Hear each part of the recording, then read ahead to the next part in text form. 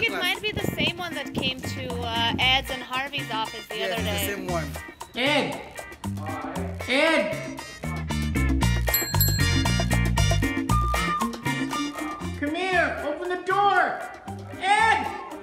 Sure enough, I opened the door and the visitor was right there. Being an inclusive office, I felt like it would be wrong of me to refuse him.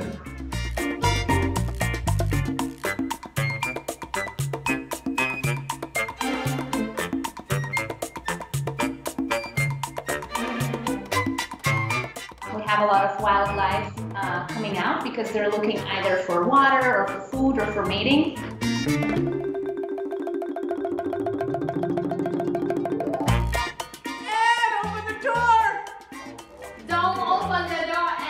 Open the door, Ed! What do you want to do here? Ah! Ed, what are you gonna do? Ah! Hello? Can I get some help in getting a university education? He's actually in. It's come in for a counselling consultation. He came in, licked the ants off the floor. I was actually quite grateful. I hung around for a little while and made his way out. Ed, what are you gonna do? I'm going to let him make his own mind up. There he goes, alright. Alright, I've told him what he needs to know.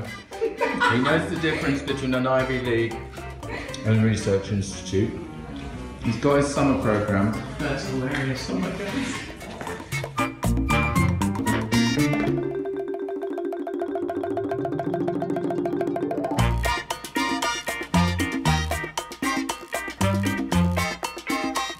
If we start feeding the animals things that are not part of their normal diet, it's disrupting the balance. So the general principle is don't feed anything to any of the animals.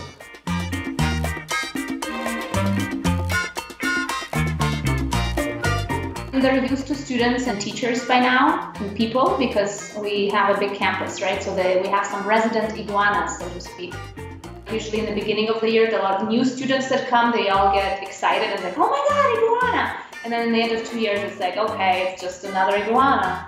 Their need for attention gets more and more extreme to the point where they just come and walk into the office, just have someone pay attention to them. They also run so